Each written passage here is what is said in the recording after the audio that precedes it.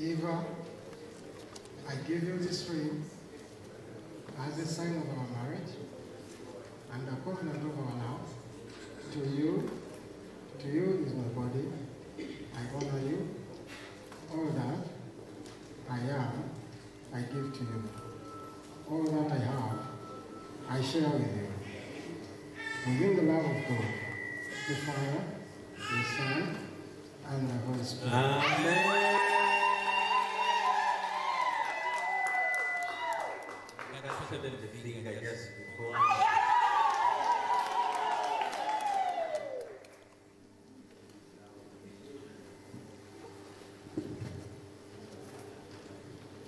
Andrew, I give you this ring as a sign of our marriage and covenant of love to you. With my body, I honor you. With all that I am, I give to you. All that I have, I share with you. Within the love of God, the Father, the Son, and the Holy Spirit. Amen.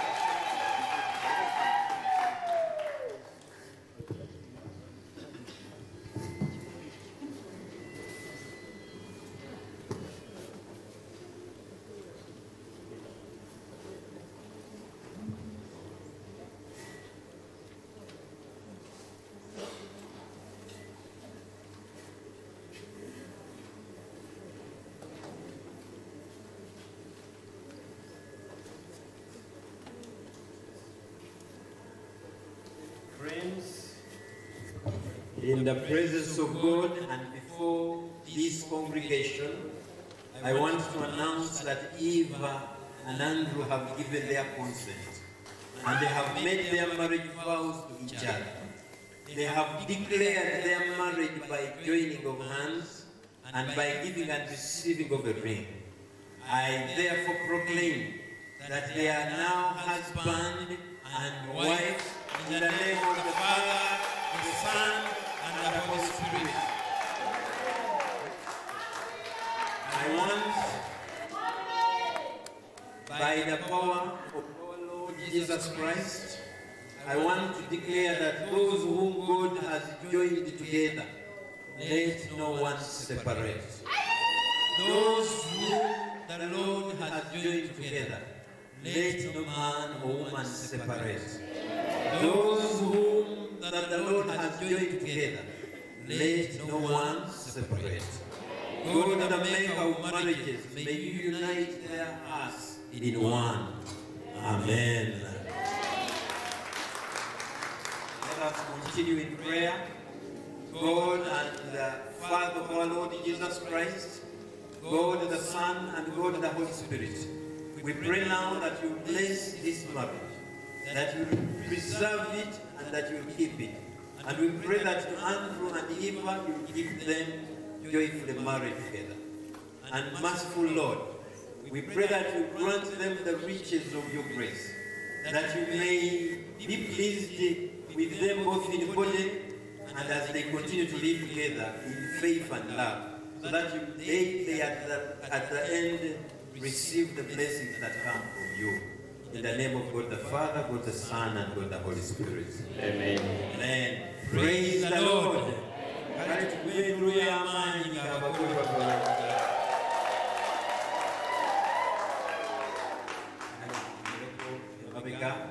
Bajjajja, bamaama, basenga buli omwali.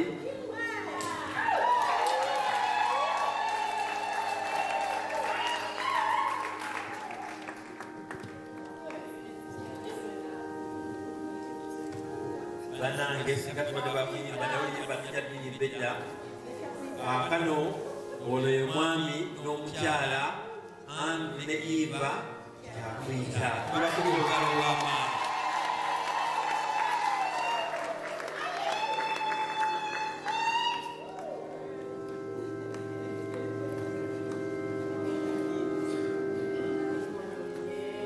The choir can give us a gentle song as they sit down and get ready for the sign. Kale Mukama yebazibwe bane katwebaza nnyo mukadde waffe Reverend Professor John Kitayimba akulembedde obuweereza buno mumukubiri ku ngalo ebyaddala. Sokata waffe Professor John tweyanza nnyo tweyanza ebiri. Ano tutuuze omwana w'ennimi mu bulungi. Tandika okukola emirimu nga tukulaba kuba tukulaba by'osanyusa ennyo. Kale bagenda teeka emikono gyabwe ku biwandiiko ebibalaga nti kati bafumbo.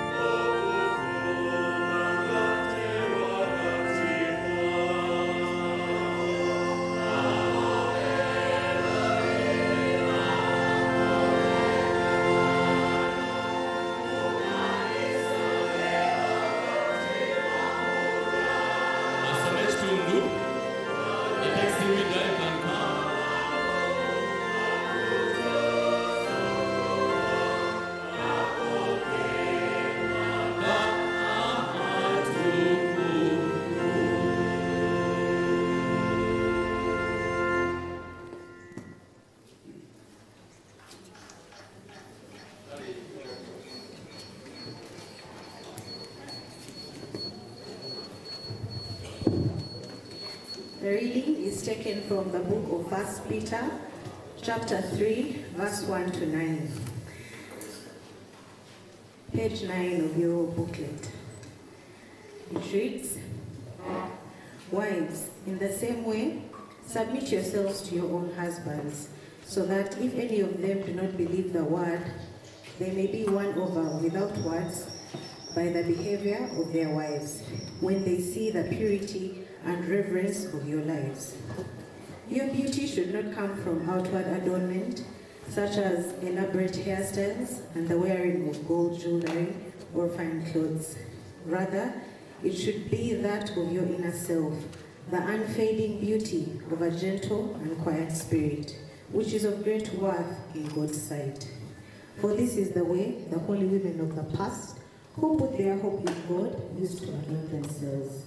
They submitted themselves to their own husbands, like Sarah, who obeyed Abraham and called him her Lord. You are her daughters if you do what is right and do not give way to fear. Husbands, in the same way, be considerate as you live with your wives, and treat them with respect as the weaker partner, and as heirs with you of the gracious gift of life, so that nothing will hinder your prayers. Finally, all of you, be like-minded, be sympathetic, love one another, be compassionate and humble. Do not repay evil with evil, or insult with insult. On the contrary, repay evil with blessing, because to this you are called, so that you may inherit a blessing. This is the word of the Lord.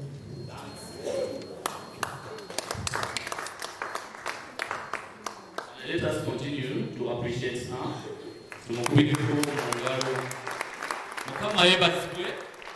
Mukama yebazibwe bane mukama tumukubireko mu ngalo ez'amaanyi ate olw'olunaku luno kubanga tubadde tulusabira mukulu Andrew Kyakwita mukulisaayo mu lukiiko muno era asaba second service era nsanyuse bamwemba ba second service nga mbalaba we mutaata muyibirire bamanyi nti second service eri represented.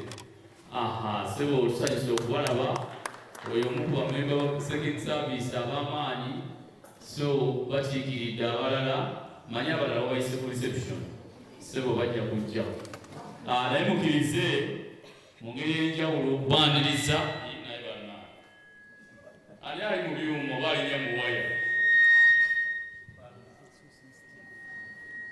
mukasa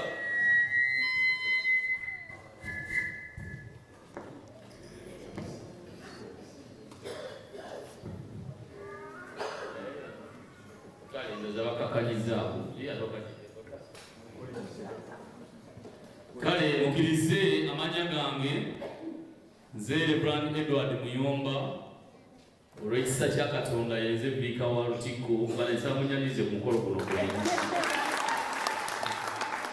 kwendi ate nga mumaze okunnyaniriza nsaba buli muntu akyuke munamu g'ekisanyusa okulaba mu Lutikko mwanirize bw'olaba takuddamu kyukira omulala teweegayirira bantu bw'olaba gw'ogamba takuliiko kyukira omulala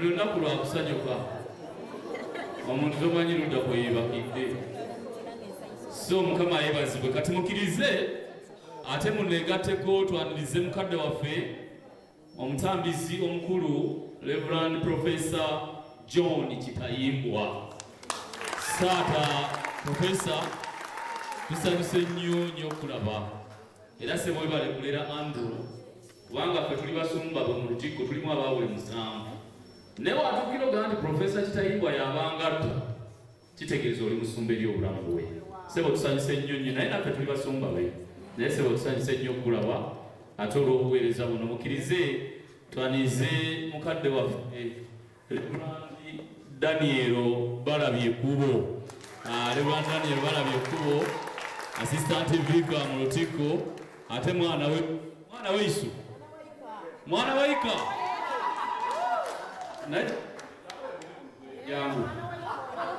jangu buzaba jangu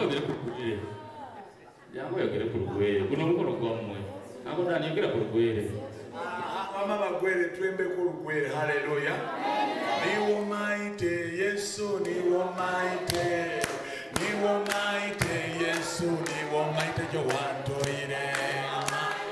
Yesu ni womaite, hallelujah, womaite, Yesu ni womaite. Engano ni womaite, Yesu ni womaite,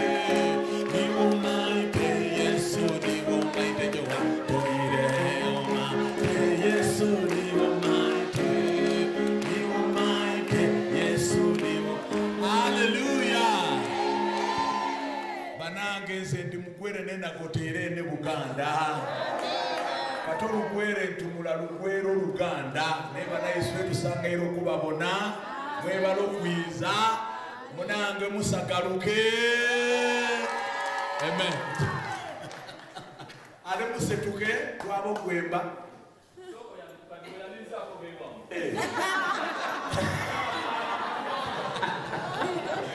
Banange twabo kwanisa abakaire okuswe mugwere. Banange musetuke tubanirizeko abakaire okuswe mugwere musetuke banange mwebale tweyanzirye mukubeko mungalo. Aha, mwebale kulera, mwebale kubyala. Hallelujah. Ale muti amen. Kakati tuwaniriza abakadde abatuzaaliwo ekitiibwa Eva. Banange Nankabirwa. Banange muyimirire tubanirize banange muli luddawo. Obugalo tubakubireko banange mwebale nnyo mwebalire ddala. Kale banange muti amen.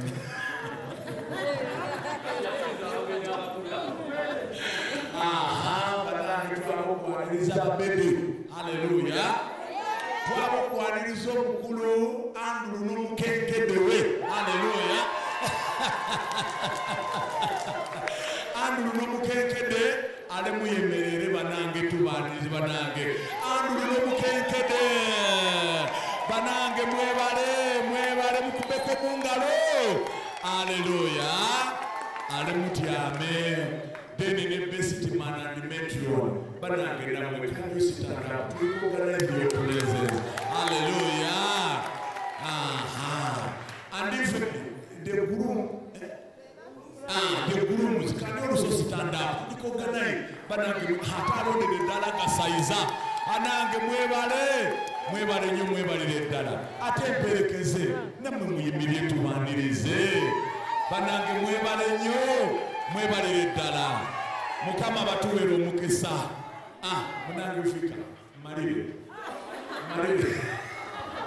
Abyatire. Mukama yebazibwe. Irize twanirize kwaya etuyimbidde obulungi bweti. Asanyuse nnyo okubalaba. Munange mukenkedde Eva tusanyuse. Mukenkeddewo. So mukirize tunayimirira ffenna. Tuyimba oluyimba 177 ti Yesu mulokozi wange leero ndi wuwo. Mukadde waffe Professor John Kitayimbwa ajaye Katonda byamutumye gye tuli. Abasabe tuyimirire ffenna.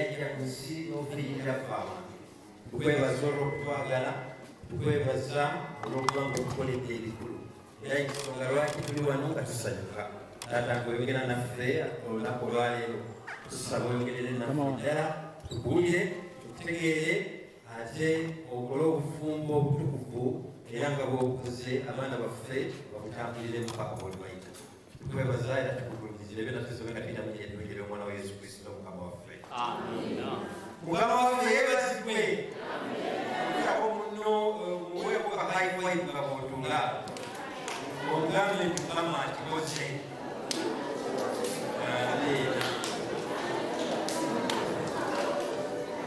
mukama mulungi mukama mulungi mulabye abagole baffe banyumye mulabye essanyu manya ate simanyi wano akitegedde naye embaga eyasookera ddala okubeerawo ku nsi muno mujukire nti embaga eyakolera ddala yakolebwa katonda era embaga eyali wakati wa A ne E oba mugimanyi A ne E adamu nani ate embaga yakwatira naye wakati wa A ne ki mukama katonda kitegeeza era kiriki mukama waffe yeebazibwe nessanyu lyansusa okubeera wano olunaku olwaleero era njagala okwebaza bakadde bange omusumba myomubabika ne assistant bika omusumba balebe kubo baganda bange mwebale nnyo mwebalire ddala okunzikiriza okubanga aliko nammwe olunaku olwaleero ate njagala okwebaza bakwano bange bano Andrew ne Eva omukwano gwaffe guviira ddala wala tetutandise mu mbaga naye twatandika dda era twagenda okusisinkana twasisinkana wa Gideon ate ekirungi nti Gideon ye testimony olunaku olwaleero kale tuko mu ngalo naye tumaze manyi bwe twagenda bwe oyagala okugatta nga nze ngenda okugatta tusobola kujja okugatta nga tetutudde naawe okumala akaseera mu process gye bayita counseling era wenzigira wano okugatta nina okumenyiga shuwa twogedde paka bwenkoowa n'olwekyo njagala okubakakasa bagadde bange nti twogedde n'abagole bano ate netubadde twogera bakozeyo bulyo kyesitakola naye kagenda kitandika okukikola okwogera okwasembyeyo se abantu tenewaka ne bampa nekacyayi era kitegeeza nti newaka natuuse mukama yeebazibwe naye batule balungi nnyo era bingi betwogeddeko byesitagenda kuddamu kukola ki kwogera era twali tuteesa nga tugamba nti naye ku mbaga kigambo ki ekinasaanira okwogera twayogera katonda yatulungamya ebiseera ebyo ne tulowooza nga tujagenda mu ekitabo ekyo ekisobeddwa ekya Peetero ekisooka essuula ey'okusatu naye bwe namala okubaleka ate ne ngenda mu maaso ne neegayirira bwe nabadde neegayirira eggulo mukama katonda obubaka n'abukyusa n'olwekyo munzikiriza ate ndeete mukama bwe yakoze eki kubanga yanjaze nagamba nti abantu bano mumanyi ddi omanyi tubadde twogera kambaguyeyo kabukasamu abantu bano bazze nga bagenda kutukuza kuki bagenda kukola ki abaali okwanjula baliwa kwandika emikono oba wali okwanjula nga abantu bano bakola ki banange kuba engalo kubanga wali ate nembaga olikoze eki omanyi tubali abaali kwanjula nga leero tebaliyo naye mukama katonda omuwadde ekyokubanga oli wano kale tumukubira engalo ez'amaanyi naye mukimanyidde ddala nti era bwe bajja ne bagatugenda kutukuza bufumbo ekibuuzo kyensooka okubuuza ngaozze nogamba bwotyo okubuuza nti ozze kutukuza ki kubanga okutukuza obufumbo tekikolebwa wano nga bwe tukoze wano nti tulaba nti tuholdi in sickness and in health nomanya nogamba nti obukoze eki obutukuza bwoba ogenda okutukuza obufumbo there are certain spiritual principles that you have to stick to so that by the time you come to this altar you have cleansed and sanctified that union. Praise the name of the Lord. Naye njagala okwebaza mukama katonda nti steps zonna abaana baffe bazikoze eki bazisembayo bakubire mu ngalo naye abaali okugwanjula mpozi okwanjula kwaliwo nti ani omwaka kujjukira nze mbumanyi wadde saali gwaliwo ti These are spiritual issues that we are talking about. That's why I'm talking about them, so that they can understand. What we did, 2014 or 2016? Around 2014. At what we research, over a myaka, it is a case of Jinga. What we research here, Kuliwangiraka, Nti, Wakatweniaka Mukaga, Neniaka Kumi, obufumbo obusingire okugwerawo era singobona omwaka ogw'omukaaga n'ogw'ekkumi n'oweza kino byendina kati zembaza bwa 15 n'olwekyo Mukama Katonda njagadde tikuyinza okuba nga obwo bujja kukola ki kusumba myombano zawabuukawo ddala kulifudde ene saidi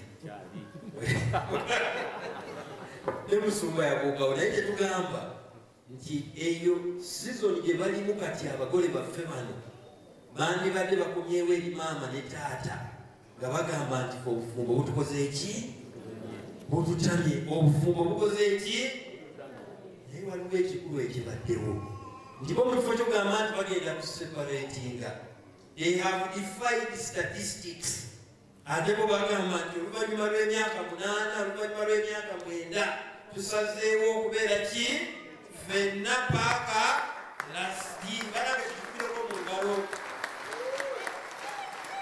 tukireko mu ki era tulina bwe tutaganye wano tugamba to love and to hold in sickness and in health byonna bye twogedde kansule nti tugenda bigenderako naye njagala okubagamba nti bwe mubanga kugenda okubeera mu bufumbo buno munyumirwe mubeere romantiki era Andrew nakugamba nti a spiritual man like omusumba balabye ekkubo is very spiritual but he is also a romantic man. When you want to get a romantic man, you find one who is what? Spiritual. Oba oyagala okulaba spiritual man ayina n'okugyayo mugati we n'amusomera kwako akatabo song of songs okamanyi ate n'akatateeka mu bya mwoyo n'akasoma busomi nga bwe kali. That is the spiritual man who is also a romantic what? Man. It will be important for you to do that. But that is not what is going to keep you in this marriage, Andrew and Eva. What is going to keep you in this marriage is that you need to take a decision today to climb the mountain every day, to go and meet Jesus and sit at his feet and learn from him. Era bwe nawulidde message eyo nga bagamba nti Eva ne Andrew bagamba nti balina okulinnya olusozi engamba Mukama Katonda olusozi olwo balinyise tutya batandike ne bangamba nti wajja ekitabo eky'Amatayo mulimu kye tuyita Sermon on the Mount okubuulira kwe yakola nga ali ku ki kati bwe nagenze ku Sermon on the Mount nafunyeyo ebintu 7 ebiyinza okubayamba nga mulinnya olusozi okulemerako okubeera mu bufumbo bwammwe akalasitimaani ne metro ebigambo bino byenjogerako tebabikola ki tebabiwulira mujjukire nti bino bibajjukiza nga obufumbo embaga ekoze eki ewete mukama waffe yeebazibwe. That Sermon on the Mount has 107 verses, but out of the 107 verses only 2 talk about marriage.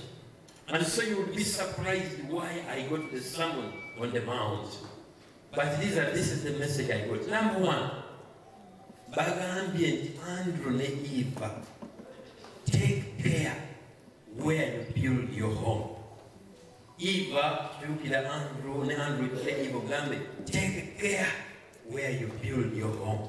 Ate abaganda bagamba nti baba babuulirira owaboobo ow'omunaku okukola ki oba otuje ne mukyala wo bamwami wo naye ng'omutegeeza ebigambo bino Andrew byategeeza ani Eva. Mukama waffe yeebazibwe. Bwe tukebera ekitabo ekyo eky'Amatayo chapter 7 verse 24, this is what it says. Everyone then who hears these words of mine and does them will be like a wise man who built his house on the rock. Andrew ne Eva bamutandika obufumbo bwe waliwo ettaka lya mirundi 2. Oyinza okusalawo n'ogaa nti nze ennyumba ngenda kugisimba ku lusozi nga bw'olaba lutikko eno yazimbibwa ku jjinja on the rock. oyinza okusala olugati kangende wali mu kisenyi wemba nkola ki wemba nzimba mukama waffe yeebazibwe. Lives, I wrote this one down and I said lives and marriages built on a rock will stand. Marriage that is built on a rock will what? Will stand. For better, for worse. For richer, in sickness. In other words, ekijja kyekikola ki? Kasitoba nga gwe ozimbye ku ki? Bannange ennyumba yaffe obufumbo bwaffe tubuzimbe ku ki? Mukama waffe yeebazibwe. Waliwo oluyimba luno lwe tuyimba kwaye lumanyi oluzungu lugamba Christ the solid rock on which I stand. Ne lugamba nti all other ground is sinking what? Nti Yesu lwe lwazi lwokka ebirala byonna bitakataka ate ensonga eno tugyogeddeko nnyo netugamba nti wetubanga obufumbo bwaffe bwakuyimirira tubuzimbe ku lwazi ng'elwazi olwo yeki Yesu. Mukama waffe yeebazibwe. Every marriage that lands quickly, that it takes special spirit-filled intentionality to keep you from falling or drifting away will stand.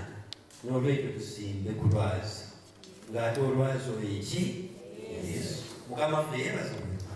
Olwokubiri bagamba nti kino mukimanyi ne mukyala wa kulinaanye n'omwami akulinaanye mugambe bwoti guard your fidelity with vigilance. Oba omugamba oba ali mugumbi amugambe ensiku esigale ng'eriki Mukama waffe yeebazibwe.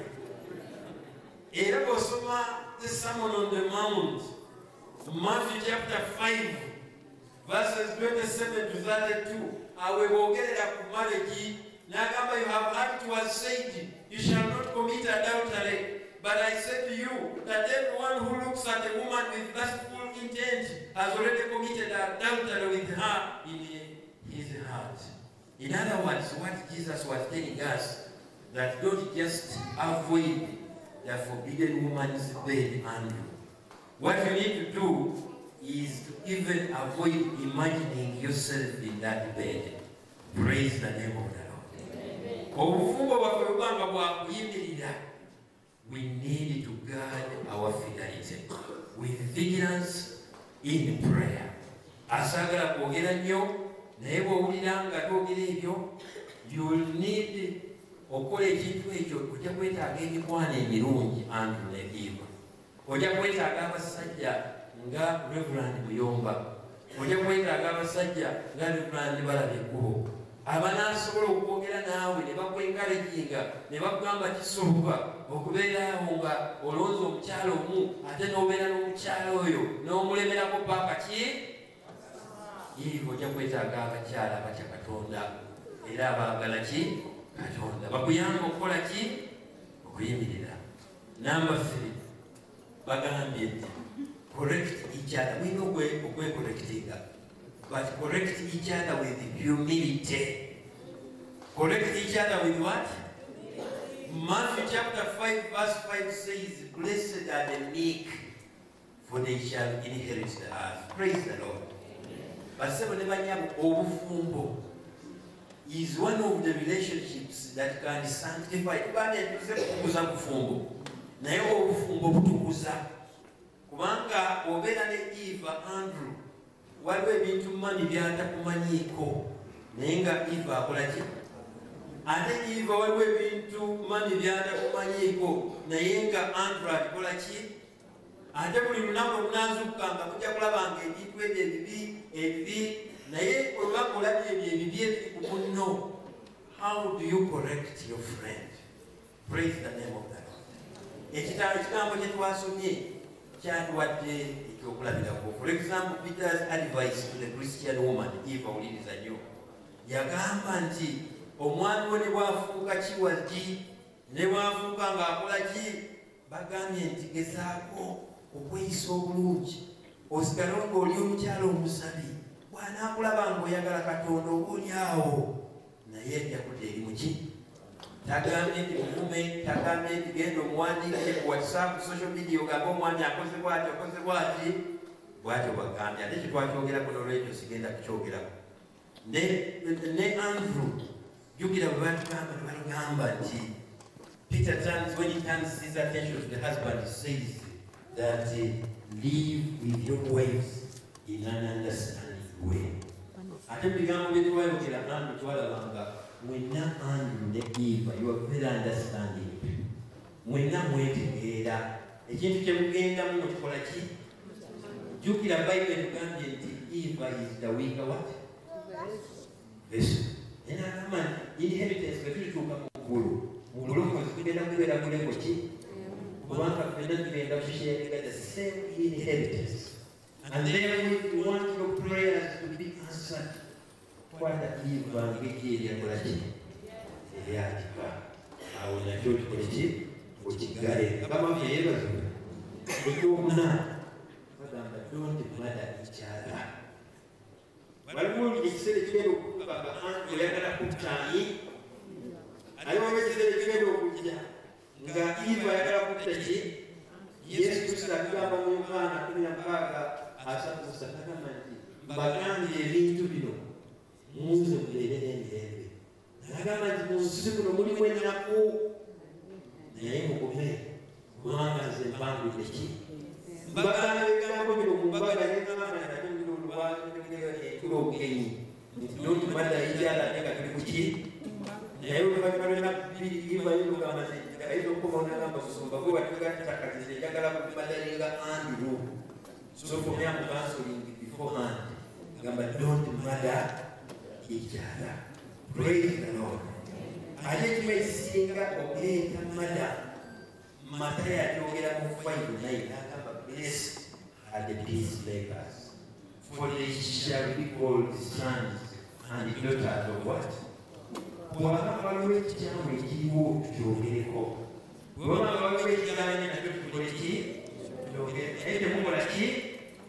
Don't get what someone knows to know. Cathedral and everyone is a good you have to take it out. Come on, here.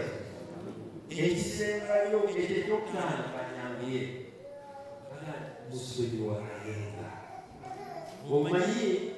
When you have a union like this, then we have witness a union between one sinner and another. And with the what? The sinner. Eva is also what? And if both of you are sinners, one thing that can never run dry in your house is forgiveness. You will need to forgive each other, just like Christ forgave us. Every single day I need forgiveness. I need forgiveness from my wife, I need forgiveness from my friends, but above all I need forgiveness from my God. To do the thing that we know for a king.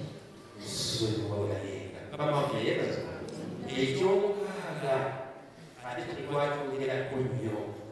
Who can find marriage in prayer?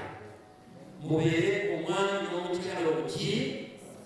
Matthew, and ask, and it will be given to you. Seek, and you will find. Knock, and it will be opened to you. We don't fight against flesh and blood, but against what? Principality. Against the dark forces of this world. Andrew, because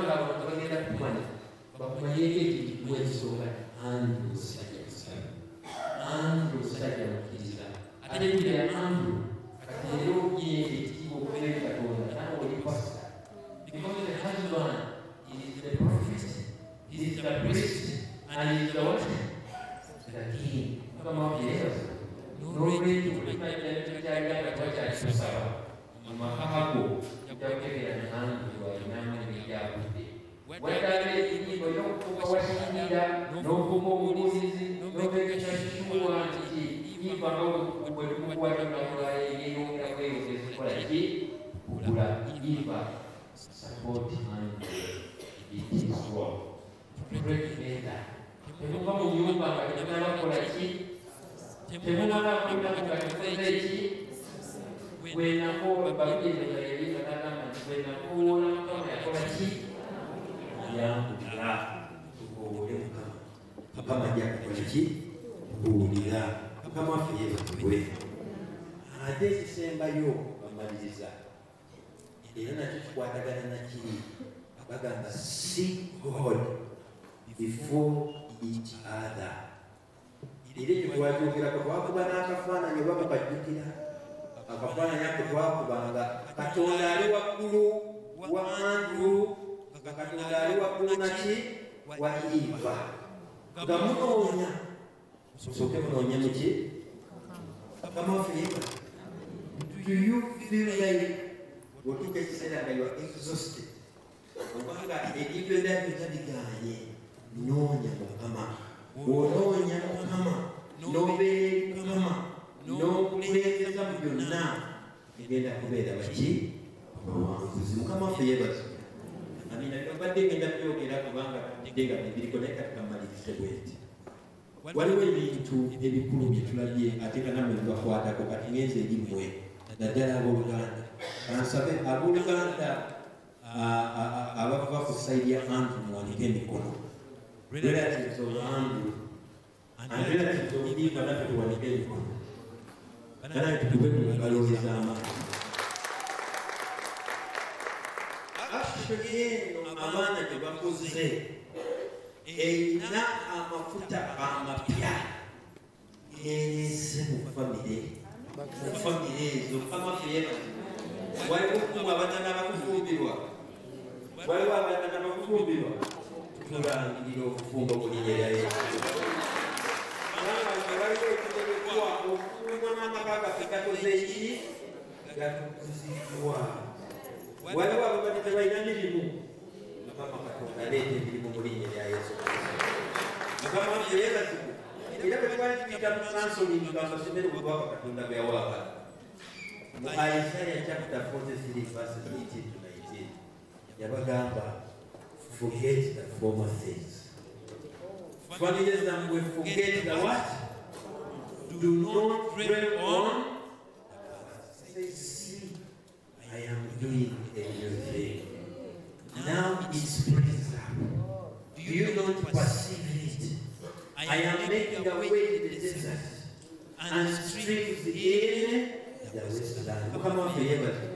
Tubeerere ku Mukama, tumutangireko, tumukkirize, tumuwoole. Kubanga ekintu ky'okukoza kya bugujjuvu. Mukama Katonda abawe emikisa. Mukama Katonda abawe eby'emwagala. Mukama Katonda akuzise abaana bo. Mukama Katonda abawe ekikulu. Abawe eby'emwagala. Atukuze buli kimu kyonna ekibadde kibugadde mu bulamu bwammwe. Atukuze buli kimu ekibadde kiganye mu famire zammwe.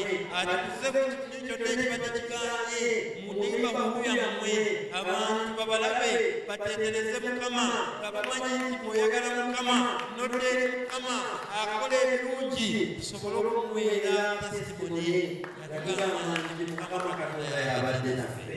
Tuyimba oluyimba olugambe nti abadde naki? Let this union be about God. It is all about God. Let this union draw us closer to God.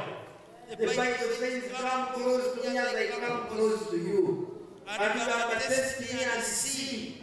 Now test him and see. Get the full beauty of sanctified marriage.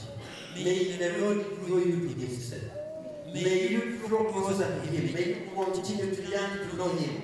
May you learn to love him. May you learn to serve him. In the name of God the Father, God the Son, and God the Holy Spirit. Tukute tendereza nyo Yesu Yesu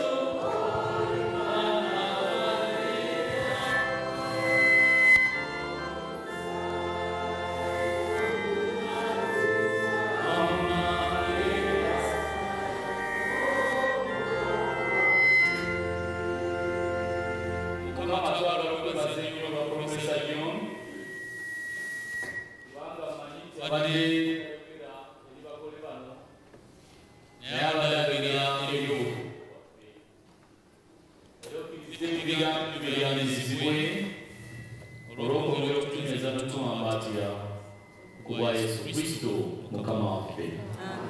Mukama yeebazibwe nnyo. Mukama mwongere engalo. Kubanga manyi nti Andrews yafunyeemu yekka ne Eva ffenna kulu abadde ateekateeka amaka gaffe ate ne Profesa John naye tumukubireko mu ngalo olw'okutuusa eddoboozi ery'obulamu bwaffe. Seewo Profesa, Mukama akutuweere nnyo omukisa. Kati mu kiseera kino tugenda kwebaza Sebo kwata omwana ku mukono omuleeti wano babagatidde wano tandika okukola emirimu nga tukulako. Bestimano ebetono muwerebereko mujje wano babagatirire mutunulire congregation mutunulire abantu. Mama Salo bagenda kuteeka ekiko mu maaso g'abagole gye twebaze Katonda olw'obufumbo bw'abakulu bano okugyako abazadde sayidi zombi abagole n'emperekeze Bestimano abo bateeka ebirabo byabwe ku nkondo abagole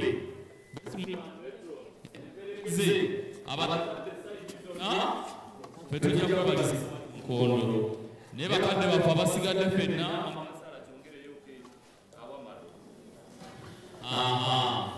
so bagenda kuteekawo ekibbo tuleete okwebaza kwaffe ali mu byuma tuyambe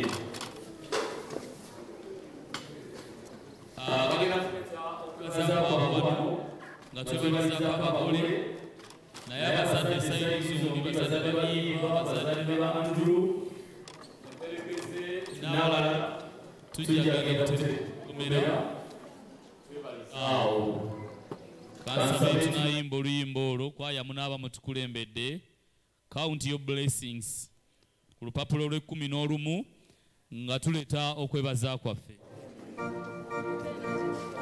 Abagole mujagala mwebalize kadaffe Brandani ajja kuba tukulembera mu kitundu ekyo. Profesa Kitayi Bwanda atusabira omukisa.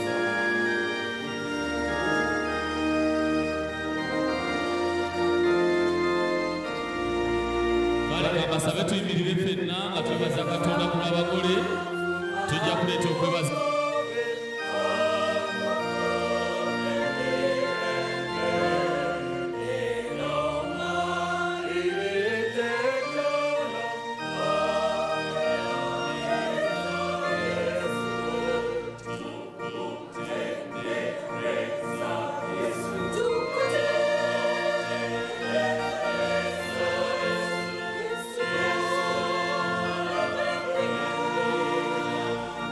Oh,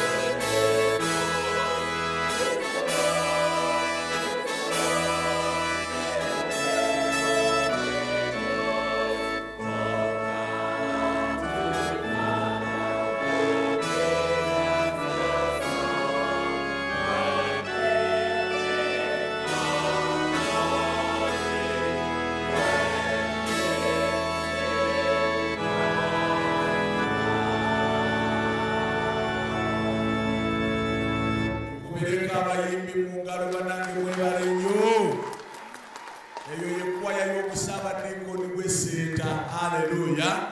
Mubakubireko mu ngalo. Haleluya. Kakati, we are going to pray those with autumn service on page 13. Let us pray as we are. Almighty God, you send your Holy Spirit to be the life and life of all your people. Open the hearts of these your children, Andrew and Eve, to the riches of your grace, that they may bring forth the fruits of the Spirit in love and joy and peace. Through Jesus Christ, our Lord, we pray. Amen. Heavenly Father, make of all things, we enable us to share in your work of creation. We pray that you bless this couple, Andrew and Eve, with the gift and care of children, that their home may be a place of love, security, and truth, and their children may grow up to know and love you. In the name of Jesus Christ, our Lord, we pray. Together, one came Mukono, to sakire abantu bano, Katonda asobole okubawanirira n'okubabeera. Waliwo emyoyo gy'abagwerekiremu okugoberera abantu bano. Abagwere mwene mumaite kusana nti abagwere they have the slogan that okubana mukali omuyiza oyamba mwali kwawo. We want to cancel it in the name of Jesus. Hallelujah. Ebyo ebyokuwasawasa abakazi nti bw'oba n'omukazi omu mu bagwere toteesa tebakulonda na kubwera osinti olina omukazi omu. Ekyo tukisazaamu, tetwagala kibeere ku Andrew. Kale Katonda ayinza byonna, Mukama ow'ekisa, tukutula ku Andrew ono, Mukama amaka ge batandise olwaleero. Emyoyo gy'ekigwere tugisazaamu mu linnya lya Yesu Kristo Omwana Katonda omulamu. Ekyo ekinaabalemesa okukulaakulana, ekyo ekinaabalemesa okwagalana, ekyo ekyokuwasaawasa abakazi abangi tugikutula kireme okubabeerako. Mukama tunangirira amaanyi ag'omwoyo omutukuvu, kyangu obeere abaana bo bano Mukama beetoloza obuwanguzi bwo Mukama. Abaana be bagenda okuzaala babeere abaana abanaatya Katonda, bagunjulenga abaana. Ekyo emyoyo ekibalondoola, ekiva eri omukyala, ekiva eri omwami, ekyo ekyokusiraana, obutagaggawala, obutakulaakulana, tugisaza fire in the mighty name of Jesus. Tulangirira obugabe, obugabiriza obufa mukolo, mubeere bagagga, mubeere ab'amaanyi, mubeereko okuganja kwa Katonda. Katonda abeetooloze, mukole amaka agagenda okutya Katonda, amaka agagenda okusikiriza n'abagwere baganda bammwe bonna abali wano, nti okugattibwa mu kanisa kyekyo, so si kukuŋŋaanyanga bakazi notandika okubawa enamba nti omwana muto ono niyo okubiri, ono niyo okusatu. Fire in the name of Jesus. We don't want that in the family of these people. Katonda ayinza byonna, weegulumize era Katonda waffe omuliro gujje gwokye byonna. Tusazaamu okulwala kuno okulwala nti ebirwadde bijja mu bufumbo bwammwe, ebyo tubigoba mu linnya lya Yesu Kristo Omwana Katonda omulamu. Abeetoolooza okuganja, mubeere b'amaanyi, mubeere ba buwanguzi. Oyo Katonda abategeka omukisa gwe, omukisa gwa Ibulayimu ogwo gwe beetooloolenga, mubeere abawanguzi mu nsi muno mu linnya lya Yesu Kristo Omwana Katonda omulamu. Ne tuddamu nti amen.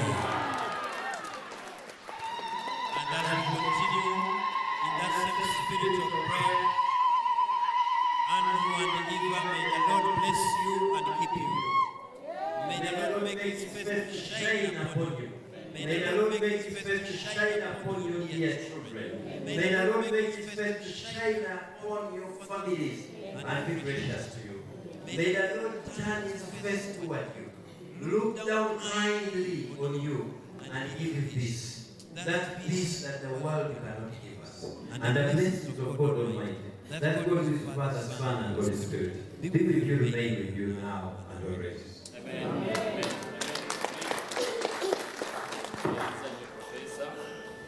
Kama yasiwe kale kasaba bakade ndiyo abakade tunalewa yanatuye mpaka sasa wangu kwa mchala uyi kwa milioni profesa wa magazeti abawili wanandiko tukodoa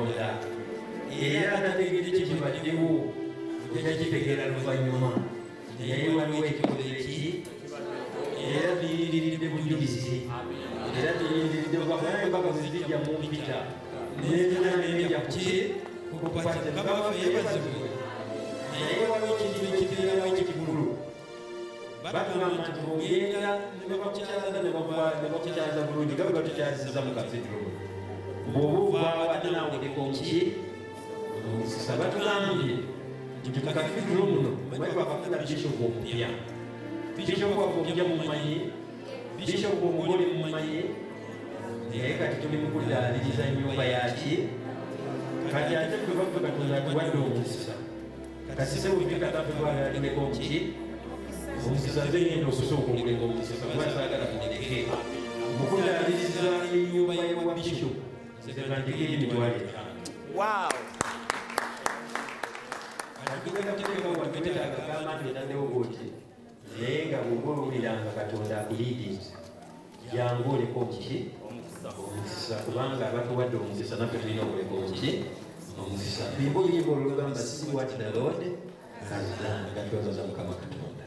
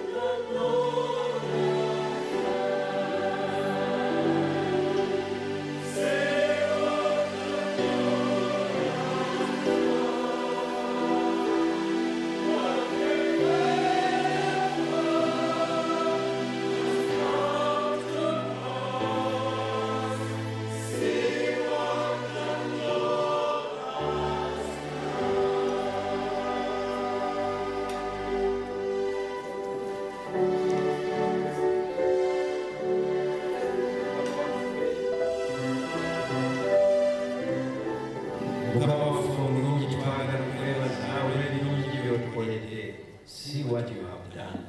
And so we come back to you with that heart of gratitude to say thank you.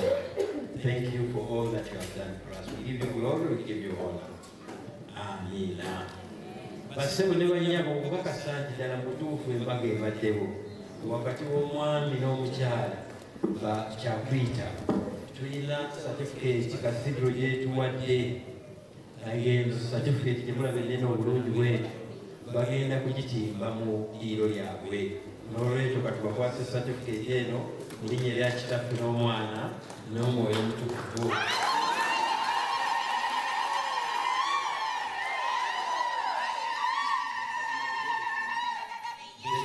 Ebiwandiika bikutte naye akutimba butimbi naye embaga gyetukoze tugikoze kubanga gavumenti naye yatukkiriza okukola ki okugikola certificate eya gavumenti era n'embaga eno eri registered fule era tewali ayinza kugiwakanya nti embaga tebaddeewo.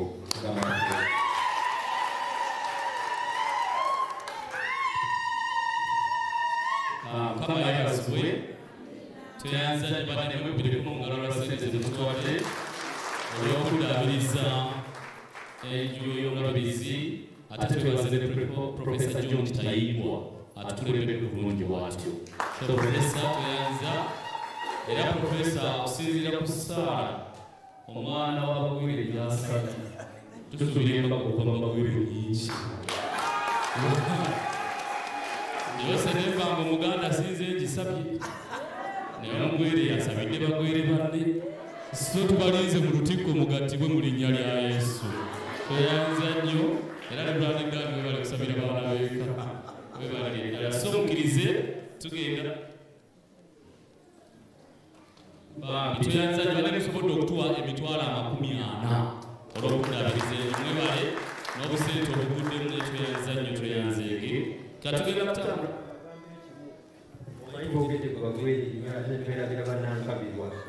Nange Nankabirwa baba bakojja bange bamaama bange olwekyo nnyo ssanyu okuba nti badde n'abamaama ne bakojja Mukama waffe yeebazibwe. Tufunye taata abafunye taata Mukama yeebale. So mulwandu lwogenda okulembera oluvannyuma emperekeze abaana abalenzi ku ludda lwantu abaana abala ku ludda balimba tabakubuka muyambe temukowa abawala muleke banyumirwe omukolo gwabwe. So mwegabanye naye nga yeyasiti mukolo mwegabanye oluvannyuma Besman ne Metro ne banaasemba yemabe bambi bane mu nsonyiwe babadde baŋŋamba omanyi wano mu Lutikko mu kasita akwata obudde n'akwata obudde yakuta obudde mu mubiri gw'omugalo. Kati naffe nga Lutikko omuntu bw'akwata obudde tukulowoozaako kati atulono tumuwaddeyo kureti ttaano eza soda agalulawo enyo. Mukama akutuweere nnyo omukisa kubanga wakuta obudde yampaliriza n'okubira Mukama wange konze Profesa otuuse ng'alaba abagole baatuuse ddala naye nga temumanyi musajja wa biseera. So mukkirize Andrew ogenda kulembera emperekeze mujje taata mukulu mujje wano nga mugenda okulengera mwanyinamu temuleka alabika ndiizi mumulabirire bulungi mulide temumumalamu maani kyayagala kyemumuwa.